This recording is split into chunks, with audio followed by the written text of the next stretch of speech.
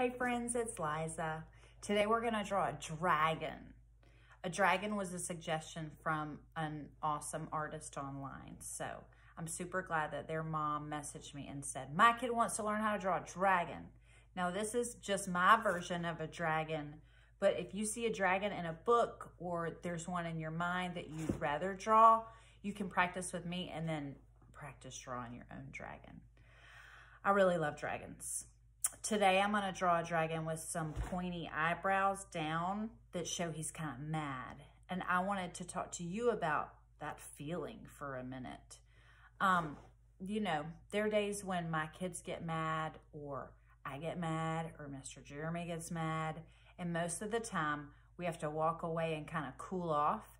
And sometimes when I walk away to cool off, I go make some art. You can make art anytime, anywhere, whatever feelings in your head. And my art when I'm mad looks kind of different than my art when I'm happy. But there's so many famous artists that got good at what they did because they practice art no matter how they were feeling. So I wanted to encourage you to do the same. And then after we have our quiet time, stepping away from a problem, we come back to it and our hearts changed a lot. So sometimes we have to ask for help too with that. But I hope that y'all are having a great morning or afternoon or night, whatever time it is that you're watching this. And I'm really happy you're here. And let's go make some dragons. Here we go. I'm starting with a pencil, just like you guys, most likely, so I can erase any mistakes I make. Miss Liza makes mistakes all the time. All right, we're gonna draw a pretty big dragon. So I want you to either take your finger or an eraser, go to the middle and then a little bit to the left, around right here. This is where his head's gonna go. So we're gonna start with 2 humps and then a straight line and 2 smaller humps. What do you think that's gonna be? His head. We're gonna take a line down, go across, and stop where this first line was. We're gonna do an open mouth dragon. Do you see what I did? You can slow it down and pause it if you need to. Then we're gonna take a long curved line for his body. Then we're gonna go on and do his haunch. His haunch will start about here at this dot. And well, let's go a little bit up actually. See, Miss Liza makes mistakes, but I have an eraser. We're gonna do this. We're gonna come and do a little curve line, and then we're gonna meet back up with that. Do you see what I did? Looks kind of like a hat. Then what we're gonna do is connect his neck and his big haunch with the curved line. And then we've got to add his front 2 claws. Because he has little hands like a Tyrannosaurus almost. Then guess what we need? We're going to go on and add his back leg too. Like this. Curve line, straight, straight, straight. And obviously he needs a big dragon tail. Look at his head. It looks, see how I made the letter S? You could come down, up, and then down. And then you're gonna go down again. So it meets at a point right here. And this line, the space is more narrow than it is down here. Now he needs some eyes. I like his eyes just like that. But you can do this. Look, our head looks a lot like the alligator we drew last week. And if you didn't draw that, it's still on the blog. It looks a lot like an alligator, but we're gonna make it a dragon. We're gonna add some details that make it a dragon. Now he does need some scales, just like an alligator. But instead of little humps, I'm adding little triangle scales. Do you know what I think he needs too is some fire. I'm gonna show you, and also I'm gonna make him angry just by adding 2 lines. Now yours doesn't have to be angry. You don't have to add the angry eyebrows. I'm gonna show you how to make fire though. You're gonna start with this shape right here, kind of an upside down V. And you're gonna come out and just make a bunch of squiggles, like he's breathing fire. And wherever you want the fire to start, this little point right here, you keep making the same kind of shapes. What colors are fire? Red and orange and yellow. Those are warm colors. Excuse me. Now, it's easy to remember that artists refer to warm colors, refer red and orange and yellow as to warm, those are called warm colors because they remind us of fire. So that's pretty easy to remember. All right, here's your dragon. What could we add? We could add some little scales on his belly. You could add scales all over. You could add some more little toes and claws. Ah. What could you add here? You could add little paws and claws if you wanted to. So what do you think? I think he's pretty happy.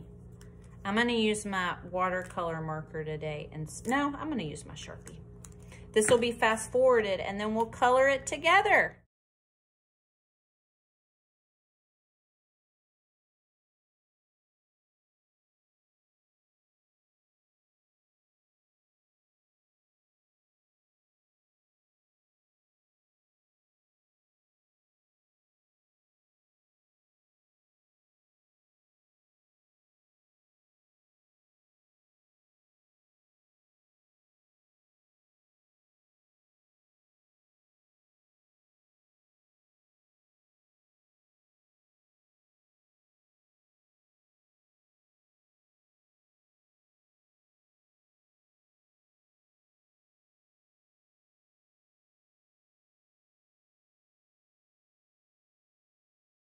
All right, you guys can color your awesome dragons, whatever you want to. You can use crayons or markers or paints. I did want to show you a technique we do a lot in the studio, which is a wax resist. You can actually use crayons for this too, as long as you press down super hard. But I'm gonna fast forward it to where I color with my oil pastels, and then I'll show you what happens after we paint over it with tempera paint cakes. All right, here we go.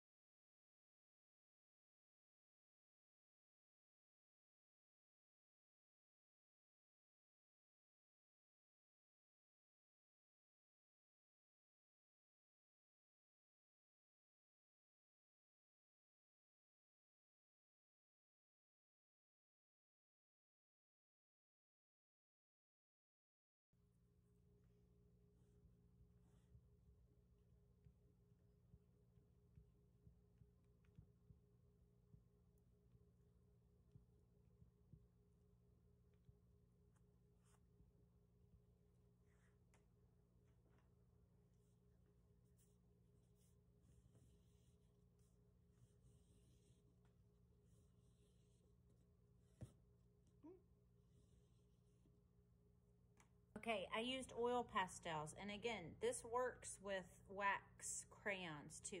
As long as you press down super hard. If you want to use crayons instead of oil pastels, crayons are made of wax. So if you paint over it with water paint, it's called a wax resist. But this is actually called an oil resist because guess what oil pastels are made of? Oil. And guess what we add to tempera cakes to make it paint? Water. So oil and water don't mix. So anytime you try to paint water, real watery paint over oil, the oil pushes it away. That's what resist means. Look at how much water I'm putting in my black paint. And I'm swirling around and around and around and around and around. I'm gonna test it right here. That's perfect. I want you to get so much water. You use your paintbrush almost like a shovel. You shovel it in, and then watch. When we paint over the oil, I'm just gonna paint over it once, not a bunch. It pops out. This is still so magical to me, even after years of doing this. Now listen, if I get in a rush and I paint a lot over the oil pastel, it will kind of disappear. So you want to start with a really black from the beginning. So I'm going to paint my sky black. And I'm going to fast forward all of this for you guys.